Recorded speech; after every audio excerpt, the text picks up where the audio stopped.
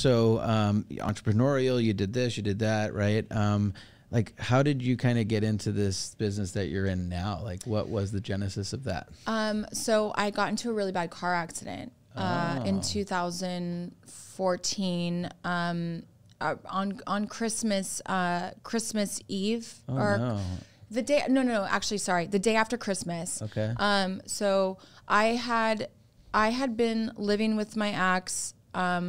Like he was like my childhood. Like I didn't see him the way he saw me.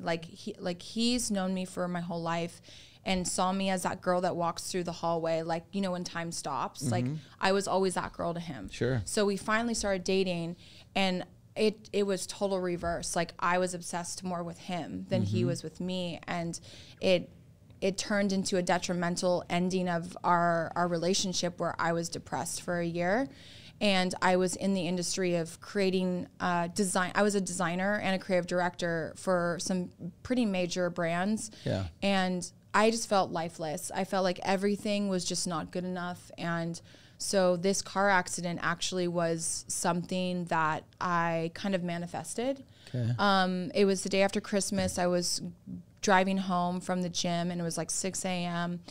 And I saw this car coming into the intersection, and I had a green light. He didn't. I was going like 65 already, and there were so many moments where I could stop, but I just didn't want to. And you were already in a dark place. I was already in a really dark place. Okay. Like there was just like nothing left of me. I was very much like, oh, this is perfect. You know what I mean? I can just end this right now. And so I went into it not braking and just fully going full speed ahead and hitting him.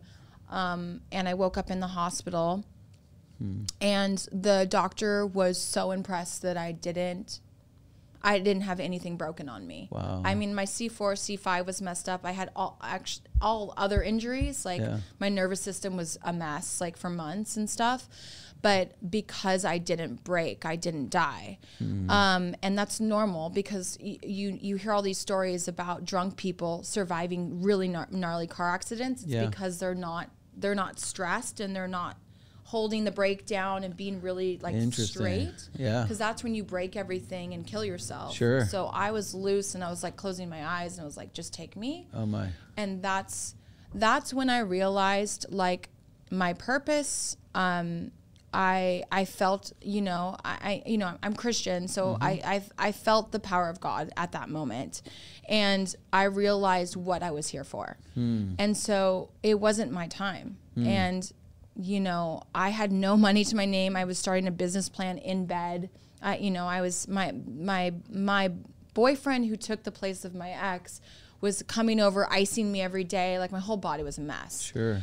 But I knew that when I got out of that bed, that I was going to make something of myself. And that's what happened, is like, I just didn't stop. I just was like, this is going to happen for me. I know it is. And I was not scared anymore. Yeah. The word no wasn't fear.